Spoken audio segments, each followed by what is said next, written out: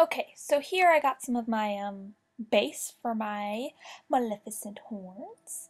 I got some McDonald's cups, measuring tape, which didn't really actually use properly, hot glue gun, and some other random stuff found in the house.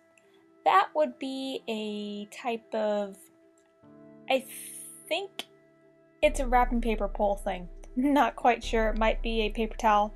Anyways, I cut it in half at an angle, and now I'm hot gluing it to those McDonald's cups. Don't ask me what size they are, they were not mine. I happened to find them in my sibling's bedroom. So here I am hot gluing them to each other, and at the angle, because Maleficent's horns aren't straight up, they're at a slight angle. There's that.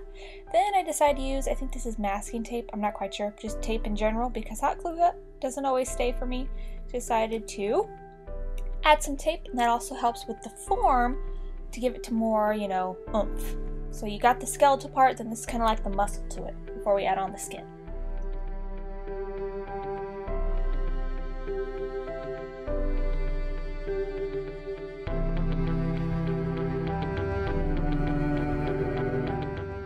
Alright, I got those done.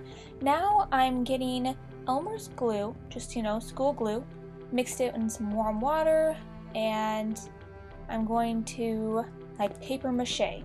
Oh, and that's a toilet paper roll thing. That's going to be the very top of it to kind of curve it the other way. And so taping that on too while my glue mixes in with the warm water. More tape, of course. And here I am starting off with some paper brown bags that I got from the grocery store, one of those that still uses paper bags as an option. And it was really great because the paper bags make it really sturdy, very strong compared to having a base of maybe just newspaper. I got the base of my idea for these Maleficent horns from a YouTube video that I watched. I'll be sure to leave a link in the description box below of the girl's video. And this project took me a few days, possibly a few weeks actually, I don't really recall, but overall the product came out really well.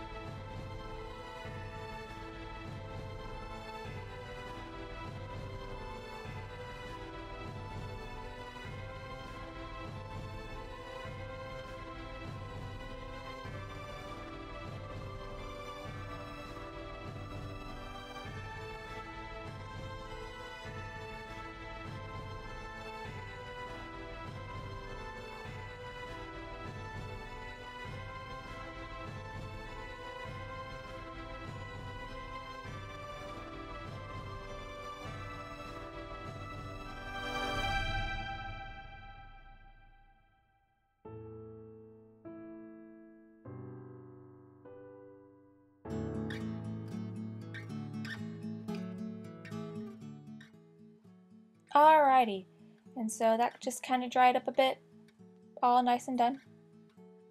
The next day or so, it's all dry and now I'm painting it black. I decided to use paint first just to kind of see how it went before I did fabric. I originally wasn't planning on doing the fabric, but I decided, what the heck, let's go for it, go all the way.